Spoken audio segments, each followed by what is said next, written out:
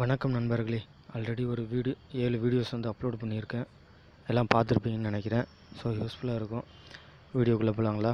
Right. இன்றைக்கி வந்து பார்த்திங்கன்னா 137லேருந்து estimation costing related discuss பண்ணலாங்களா?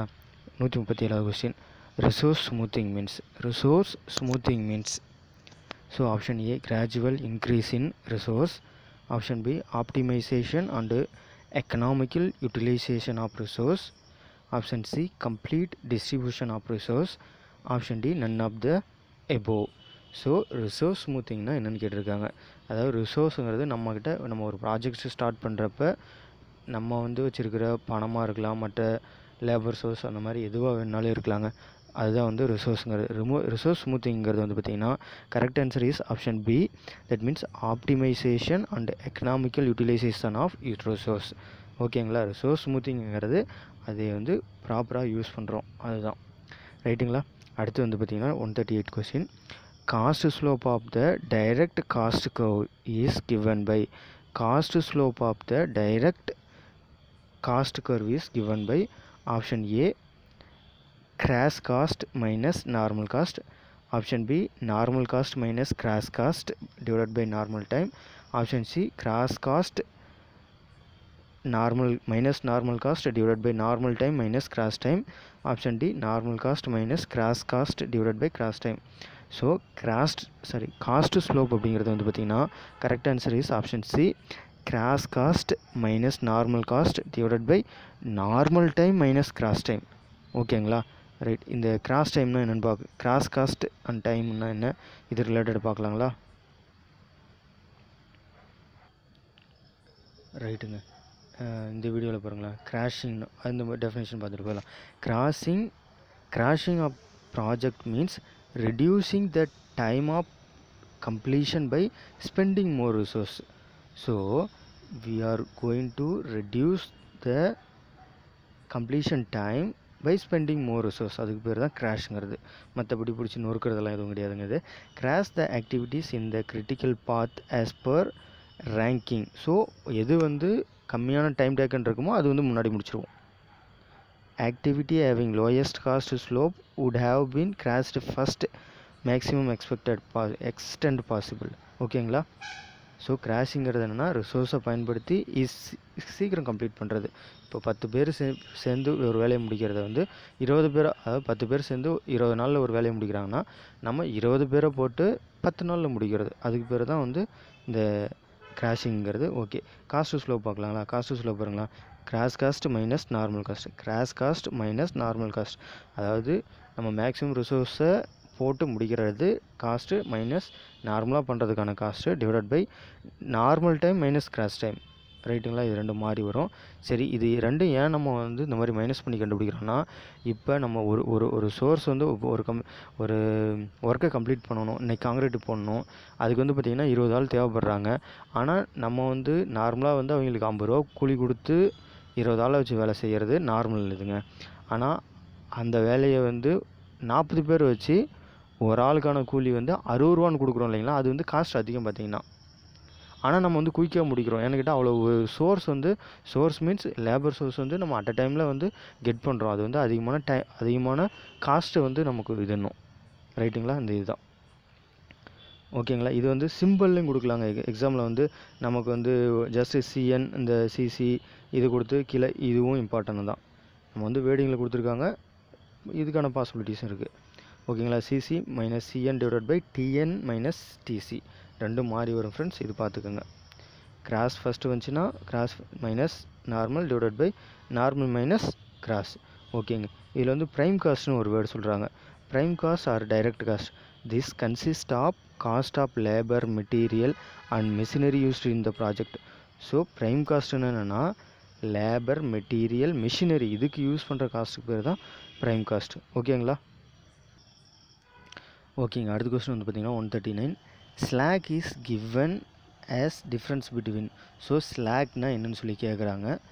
Okay, option A earliest expected time, அதாவது earliest finish time and latest allowable time, option B final event time minus initial event time, option C latest allowable time and earliest expected time, option D final event time minus initial event time. So இந்த இது சொல்லி கொடுத்துருக்காங்க. So நமக்கு வந்து correct answer வந்து ஸ்லாக்னா வந்து பார்த்திங்கன்னா latest allowable time and earliest expected time. ஓகேங்களா, இது வந்து பார்த்திங்கன்னா ரெண்டும் ஒரே மாதிரி, அலோவபிள் டைம்னு வந்தால் எக்ஸ்பெக்டட் டைம் அந்த மாதிரி வரும். இது டெஃபினிஷன் பார்க்கலாங்க. ஆனால் இது வந்து ஏ வந்து பார்த்திங்கன்னா ராங் ஆன்சர். ஏன்னா ஏ வந்து நிறைய இதில் வந்து கரெக்ட் ஆன்சர் கொடுத்துருக்காங்க, ஏ வந்து ராங் ஆன்சர். ஸோ சி தான் வந்து கரெக்ட் ஆன்சர். இயர்லியஸ்ட் எக்ஸ்பெக்டட் டைம்னு வராது, இயர்லியஸ்ட் அலோவபிள் டைம்னு வந்துச்சுன்னா தான் இந்த இது வரும். ரைட்டுங்களா, இது பார்க்கலாம் டெஃபினிஷன். ரைட், இது பாருங்களா, அந்த 10th பாயிண்ட் கொடுத்துருக்காங்களா, டோட்டல் ப்ளோட், அதாவது டோட்டல் ஆக்டிவிட்டி ஸ்லாக் எஸ் அப்படின்னு சொல்கிறாங்க. இது பாருங்கள், இந்த இது பார்த்திங்கன்னா நமக்கு போதுங்க. இங்கே கீழே கொடுத்துருக்காங்க இல்லைங்களா, இது அதாவது ஸ்லாக்ங்கிறதுனா latest start time minus earliest start time.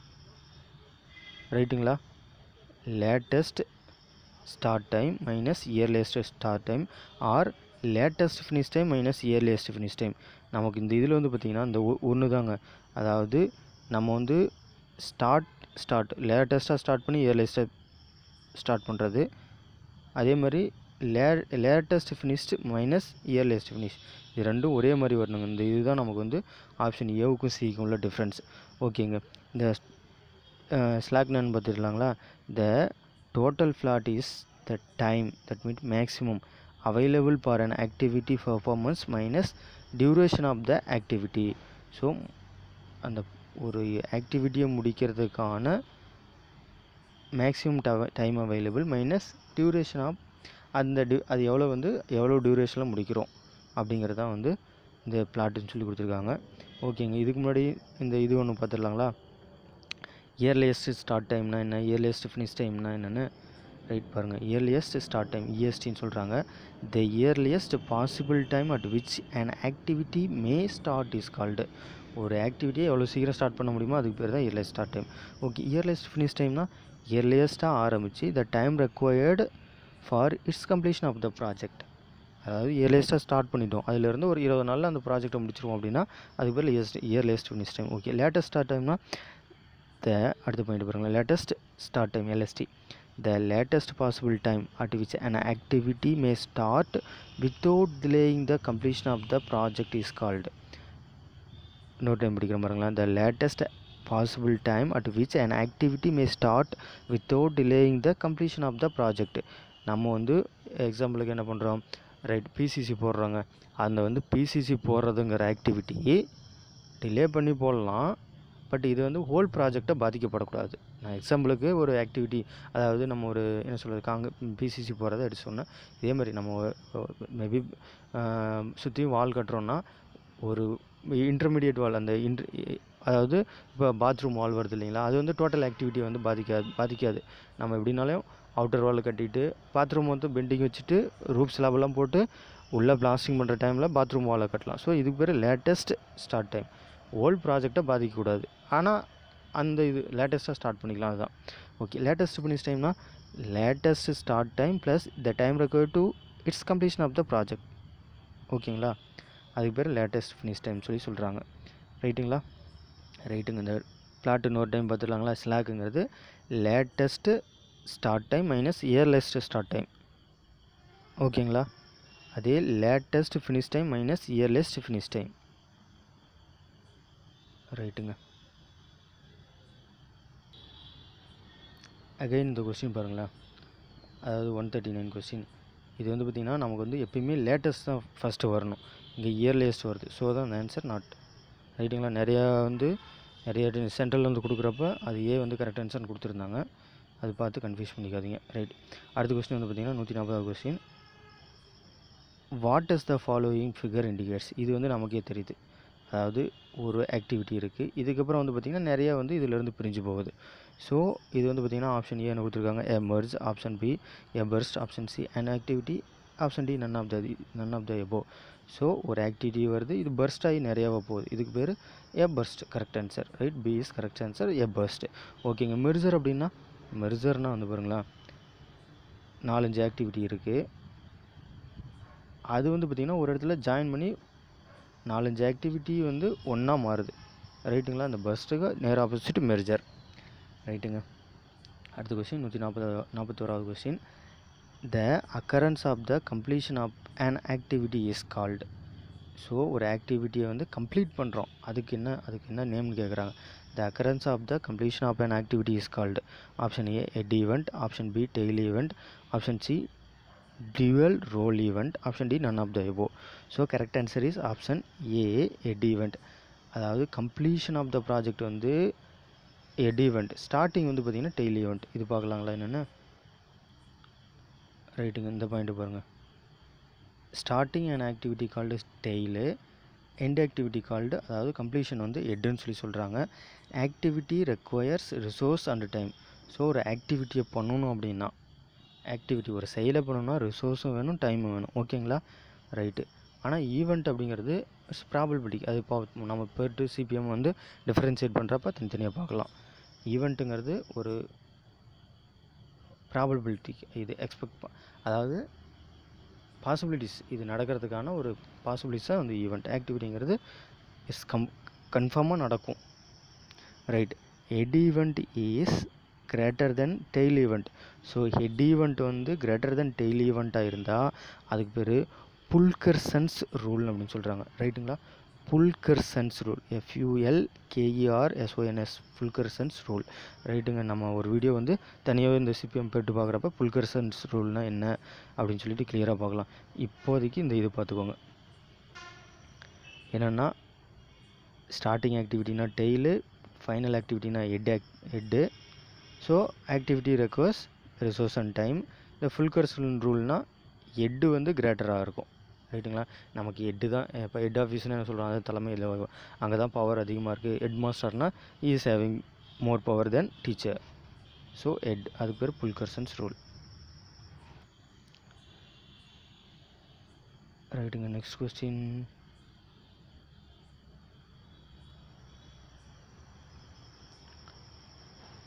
நூற்றி 42வது question. A dummy activity. A dummy activity. Option A as no tail event but only head event சொல்லி கொடுத்துருக்காங்க. Option B as only head event but not tail event. Option C does not acquire any resource and any time. Option D consume time and resource. ரைட்டுங்களா? Okay. Dummy ஆக்டிவிட்டிங்கிறது பார்த்தீங்கன்னா correct answer is C does not require any resource or any time. Dummy ஆக்டிவிட்டிங்கிறதுக்கு எதுவுமே தேவையில்லைங்க. Right. இது பார்க்கலாங்களா? Right. இது பாருங்கள் friends. Dummy activity அப்படின்னா எ dummy activity does not require R consume time and resource. It indicated by daughter line. So நம்ம எப்பயுமே வந்து daughter line, இந்த 2 to 3 ஜாயின் பண்ணியிருக்காங்க பார்த்தீங்களா, இதுக்கு பேர் வந்து டம்மி ஆக்டிவிட்டி. ஒரு இதை பண்ணுறோம், அதில் வந்து நம்ம டம்மியை கொண்டு போகிறோம். ஸோ இந்த பாருங்கள், dummy activity controls the preceding activity. இது முக்கியங்க. ப்ரிசீடிங் ஆக்டிவிட்டி இன் த நெட்வொர்க் சீக்வன்ஸ். ஸோ டம்மி எதை கண்ட்ரோல் பண்ணால் ப்ரிசீடிங் ஆக்டிவிட்டி, நாட் சக்சீடிங். நமக்கு வந்து சில டைமில் என்ன ஆகுனா சக்சீடிங் அப்படின்னு ஆப்ஷனில் கொடுத்து கன்ஃபியூஸ் பண்ணிடுவாங்க.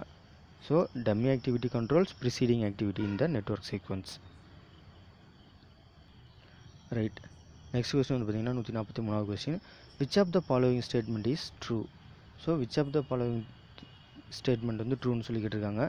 PERT is activity oriented and adopts probabilitics approach.